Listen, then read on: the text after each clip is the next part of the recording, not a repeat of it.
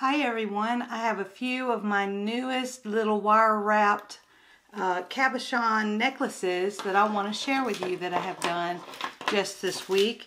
Well, last week, or last week and a week before that, you know. And some have sold, and I'll show pictures of them too. So stick with me, and we'll get into all this in just a second.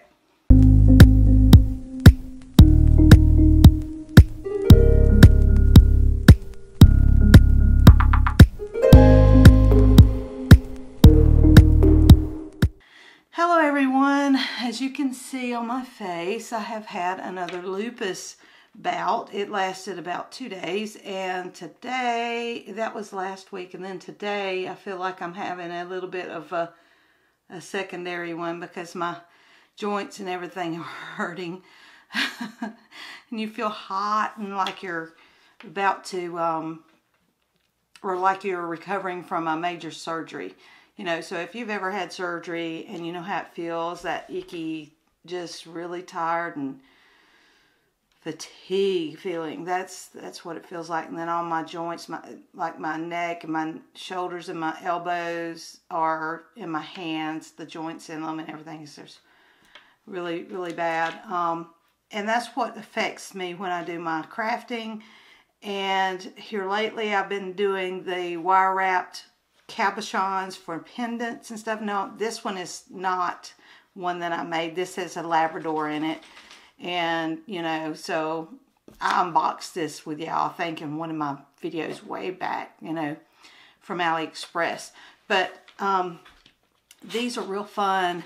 There's a lot of tutorials on YouTube that you can follow to learn how to wire wrap your own jewelry. Making jewelry is really simple, and the more you practice, the better you get. And then there are some that you have to throw away now, or you take the wire off and you start again, and that's the good thing about it.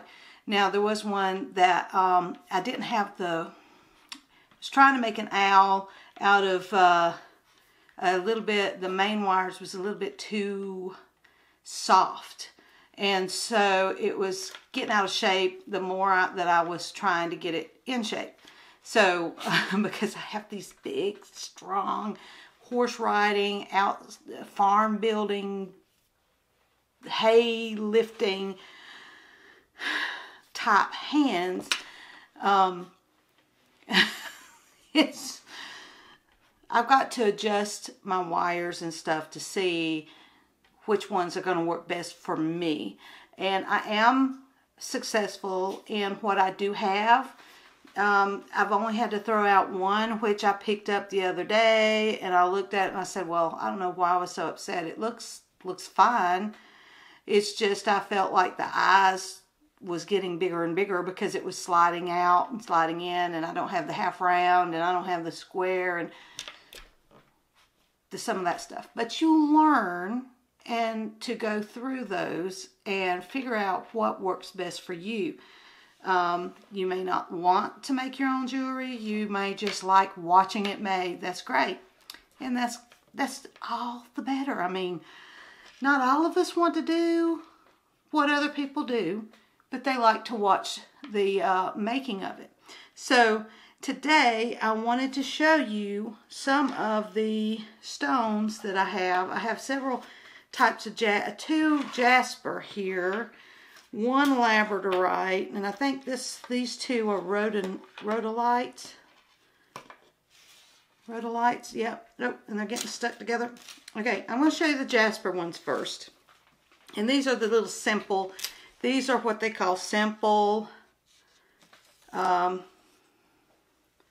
starter wire wraps. Let's see if I can get that in there and let you see if it will. There we go. You can see just how that one, it's a cabochon with no hole in it, and you learn how to wire wrap it in a way. And here's the back. A lot of people don't want to show the back because, you know, they don't want people copying them. Who cares? Oh my gosh. Everybody's looks a little different anyways. It's not like everybody, oh, this is my style and nobody can do it. And you can see on camera, it's not even. That's that hand woven, hand wire wrapped way to do it. Okay? It's okay if it doesn't look perfect. And I love the two different colors of copper. Now this will, over time, the lighter one, get a patina on it, which then it'll just make its own look. So yeah, so they're pretty big. You can see how long that is, and then the bail is pretty big, and it's just wire wrapped around, and you learn how to do it, and you do tutorials that shows how to do it. And if I can remember the artist on YouTube, that I got this one from, I'll put it here, who it was, and in the description below, so you can go and look and maybe learn how to do it yourself. Okay, and they're very nice, the ladies and the gentlemen that, I think this is a gentleman's tutorial. And here's another one that, let's do that. Okay, you can see the difference in this Jasper. It's a little bit different. It's the same wrap. This one was a little bit harder because I did have a square type wire, and it was very hard. So I kind of roughed up some of the ends trying to get it to come out the way it needed to. So, and it's the same design. I just did a little bit. This one actually I did before the other one, the first one that you saw. So this is while I was watching the tutorial. So these are the same design, and I will put this up here so you can see the difference in both of them. Well, if I can get them to be a little different. You can see, even though you do the same design on two cabochons, they still look a little different just by the coloring. So, and each stone is a little different. That style works really well with the oval shape. You can use probably, or this kind of shape too that I'm about to show you, but I did use this is one of the simplest right here. This is like the very first one I did. Well, I did the owls first. I learned how to do the owls first, which is kind of hard. Not really hard. It's just you follow it step by step, and you're able to do it. And if you mess up, start over. Do it again until you get it done. It's fun. Even the best wire wrappers have to start over. So it's just par with the course. Now here's a labradorite teardrop cabochon, if it will finally, if it will, there we go. Well, it still seems a little blurry. Okay, now you can see that light and color, that blue flash in there, in that labradorite. And you can see it's a very simple design, very simple design. And you can flip it over. And the back looks a lot like the front. Just doesn't have the embellishments on that side like this side does, like this little bead, these little seed beads. I put little seed beads on there. I thought that was cute to try to mimic or bring out that blue that's in that cabochon. So that's another simple one that you can, this lady is the one that I learned this from. And here's another one in that same style, but I went a little crazy with it. But I used pink. Let me make sure I'm doing this right. That's the back. Showing you the back first. Great. Now here is it's pink wire. Come on. Come on. You can do it. I'm trying to get it to focus. Come on, focus. This is a really pretty one. Up here. Focus right here. Okay, let's see. I'm thinking it may be focused. I hope it is. Doesn't look like it on my end, but there, I think it's focused now. But that is the pink wire. You can get coated wire that is pink. Now, when you're practicing and making things, at first you can get your wire from Home Depot, but they're limited on what type, what strength, you know, the gauge, you know, like 20 gauge, and you don't want to go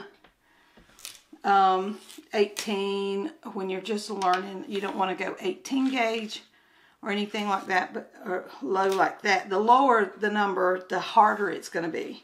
So you would want to go 20s and up for, try to use the heavier wire for the base, and then the ones that you use for the wire wrapping, the little wrapping, like down here at the bottom of this one, down here, if it will do it. I'm hoping it will. Okay, there at the bottom, you can see that there is another wire. It's a silver wire, and I believe it's a 22. And I started out wrapping around the main pink wire right there. And I added some flourishing little things up at the top with the leftover wire. When you wrap, you'll have leftover wires at the end, and you can do stuff with those. That's what I was doing. So that's these two are the same. These, look, I do it backwards, don't I? Let's do this. Figure it out, Lara. Figure it out. Mim. Y'all call me Mim. My grandbabies call me Mim. And that's backwards. So let's get these things up here. Come on. So we can look at them like that.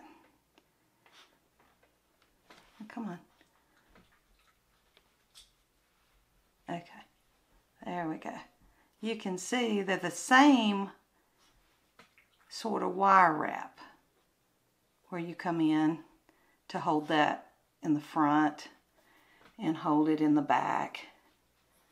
So yeah. So yeah. And it starts out at the bottom where you wire wrap. This one actually starts off in the bottom where you wrap that bottom first, and then at the end you'll do your bail. So very easy. This is very simple. Very, very simple. You should be able to and this thing has the horriblest this camera has the horriblest zoom. See my brain? I can't really quickly, I can't finish sentences sometimes, and I can't finish words, and they'll be in here, and I know what I'm trying to say, and it just will not come out. Here is the only owl that I have left, and I'm fixing to make some more.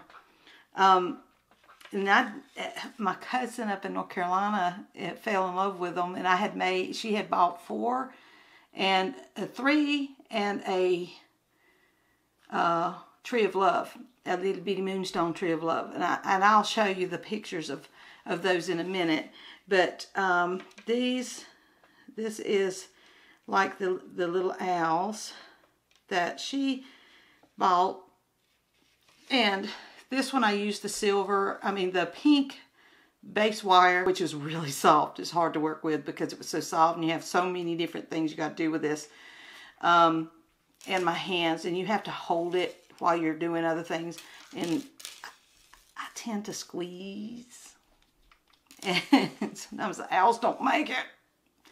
But it's okay. And I made my own bell with this one. But anyways, this is the little owl. I know y'all gonna go crazy over this little owl once it focuses in on it. Let me get it off my knuckles. That's not good. There we go. And you can see that little owl in there. And this version usually doesn't have the bottom part here that goes across. It usually just goes up in the V for the wings.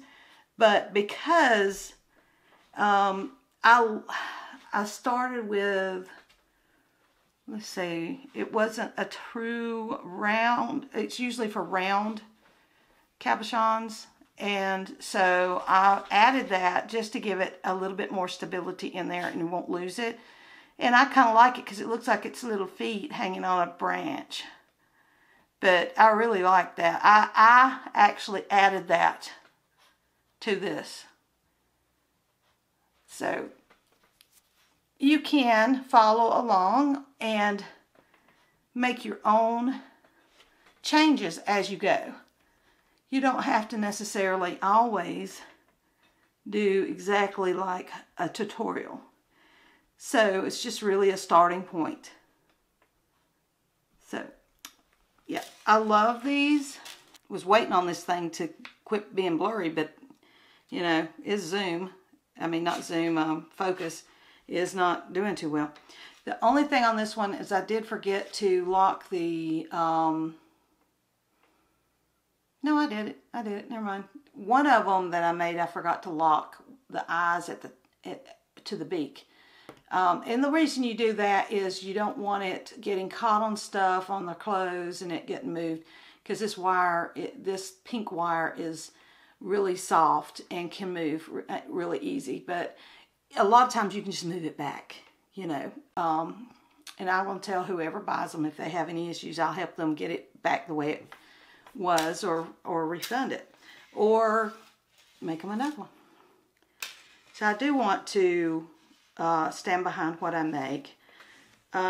So I'm going to put them all here on my hand if I can do it, so you can see them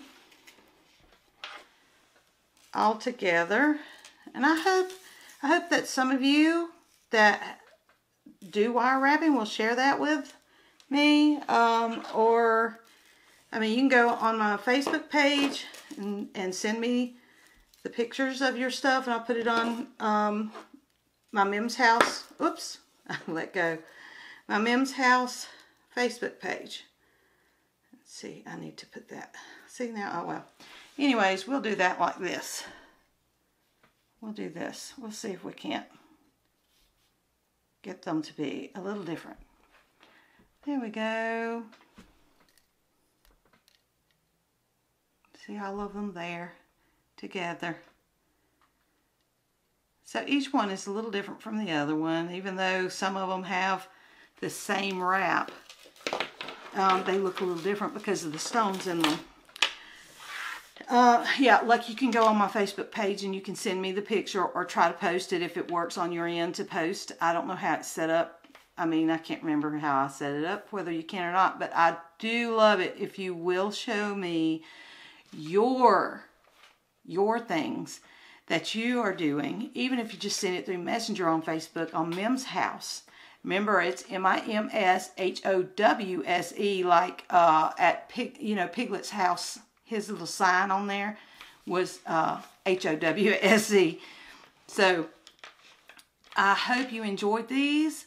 These are what I've been doing, and I'm going to show you right here the pictures of the ones that I sent my cousin that she fell in love with, and I'm so tickled that she liked them. I'm very surprised that everybody loved them so much. when I posted them on Facebook to show them off. I love them. I was so excited about them. I said, really, I used to do just really free-form wire wrapping of the stones, just twisting them and doing all kinds of ways with them. And there's no really rhyme or reason, which is beautiful too.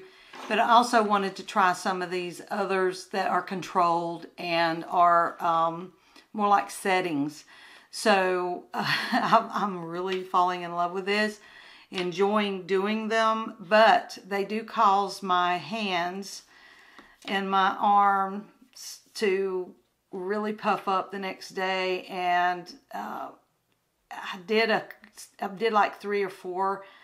And then I put together a new desk for our computers in the living room. And it literally, it sparked a lupus episode. And I'm telling you what, it took a few days to get over that. And then I was back to wire wrapping again. My husband come in and he says, you're just going to make your hands swell up again. They're going to hurt again. I said, I know, but I love it. I think it's fun. So, yeah. So anyways, I hope you enjoyed this video. God bless each and every one of you.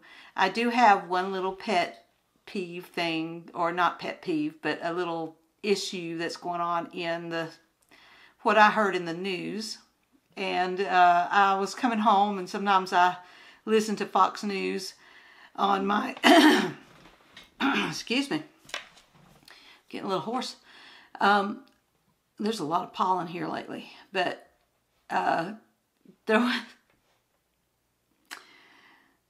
this is so ridiculous, y'all. This is so ridiculous. Wait till you hear it. I can't hardly even put my words for it, or words around it to tell you it's so ridiculous. Okay. And I should have printed out the news article so I could read it to you exactly how this professor at a college said this. Because I know lots of you out there are women, and I do have men also that watch the jewelry wrapping and things like that. And I really appreciate each and every one of you. But this right here, I could not believe. It's a wonder I didn't wreck when I heard it. It's awful. It's stupid. It's the most... Give me a moment. You'll understand. It'll all make sense. Okay, a college professor declared that if you like to have a clean, organized pantry, you might be racist, sexist, and all of those things just because you like to organize and have a nice clean kitchen or clean pantry. She was really focusing on a pantry being organized and clean. You know, like the people like, so I put all my soups in certain areas where I can read it, make sure I'm not getting out the wrong soup, wrong vegetable. I try not to mix things because I have sometimes, and it being really in a pinch for time, that I've grabbed things that I think is all in one and open it up and then, oh, I've opened up the wrong thing that don't go in this recipe. Yeah, that happens, and it's because you've mixed things around in there. Mine is not the absolute just OCD like.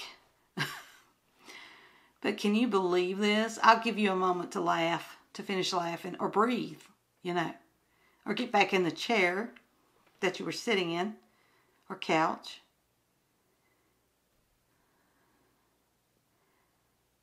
You can pause it and tell your whole family so they all can laugh about it.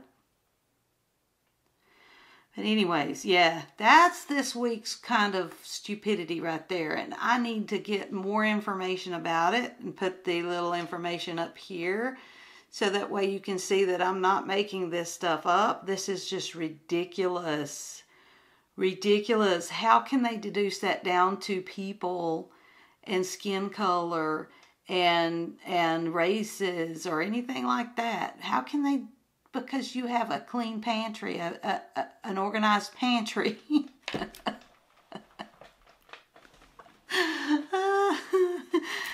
Oh my goodness. And Fox News was discussing this because they thought it was ridiculous as well. And they literally have several white people, several black people, several, you know, and they're the ones that was reading it, the host and this other one, and they're sitting there talking about how their pantries, they love to have their pantries clean and organized, and they're black. I mean, what is this person actually saying when they say this? Are they trying to pin the fact, or are they trying to accuse that only certain race has cleanly, organized spaces? I don't know. But that's what it sounds like. It sounds like she's accusing and pinning certain types of cleanliness with certain types of people. That sounds more along the lines of what she's accusing people of herself.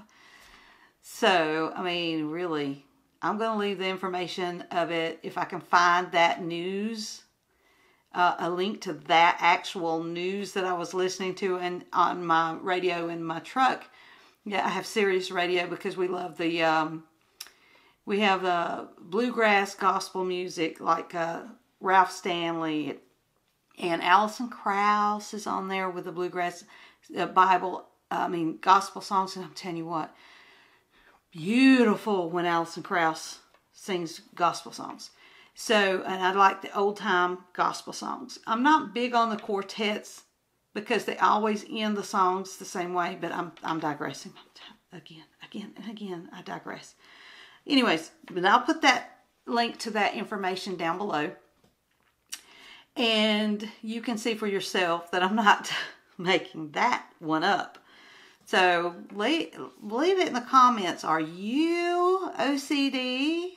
Do you have that where you have to have your pantry in just pristine order, categorized and all this stuff? And also, tell me what you think about the wire wrapping pendants, which is your favorite, and all of that crazy, great stuff I love to read. Sometimes it takes me a week or two to get back to reading some of my comments. Sometimes I'll go right to it. And it just depends on how I feel and what's going on. If we have some craziness going on, which we usually always have craziness here. So, I will see you in the next video. We love you. God bless you. And remember, Jesus died for each and every one of us because He loved us and wanted us with Him. He didn't want us to not be able to go to heaven. He wants us in heaven. And He gives us a free gift to choose. And I'm so glad that He does and that He gave us free will to choose. Because who wants robotic love? You know, people that are automatically loving and not really true. And He wants that true-hearted person to love Him. And that's why He doesn't show Himself to us and do miracles right here. But I have seen where His footsteps in things in my life. So I just want to end with that Jesus loves you and He cares for you even if you don't believe in Him. He does. He died for you too, even if you don't believe in Him. I promise you, I'm not lying to you. And just pray to Him and ask Him to show you that He loves you. And I will see you in the next video. I know I already said that. Bye.